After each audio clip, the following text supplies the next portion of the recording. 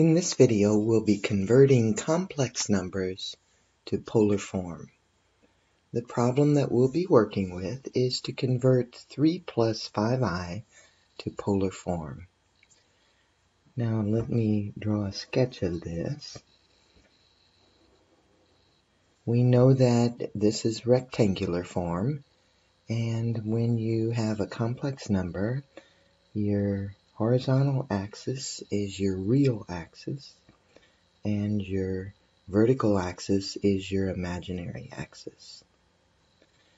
So to graph 3 plus 5i, I would go to the right 3 on the real axis, since this is my real number, and then I would go up 5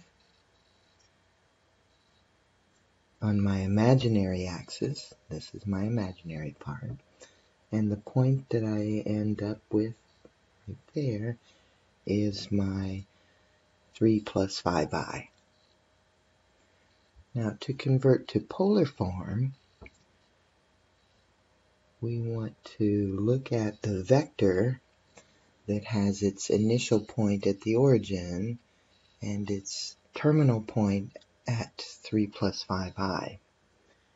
And I want the length of that vector, and I'll call it r, and I want the angle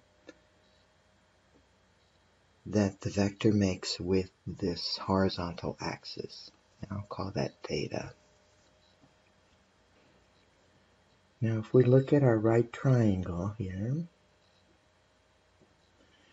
this length is 3 and this length is 5. So we can find r by using the Pythagorean theorem. 3 squared plus 5 squared equals r squared. 3 squared is 9, 5 squared is 25, and this is 34. That's r squared, so r is the square root of 34. Then, to find our theta, we can use right triangle trig. So we know that the tangent is opposite over adjacent.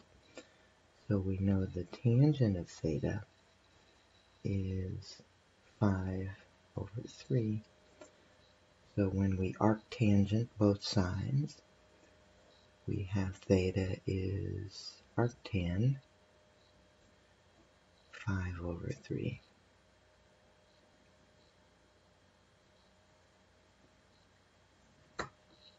Make sure we're in degrees. So arctan 5 divided by 3. Looks like theta is 59 degrees. So when we write our complex number, remember we have the I in there. So we can write that as root 34 CIS 59.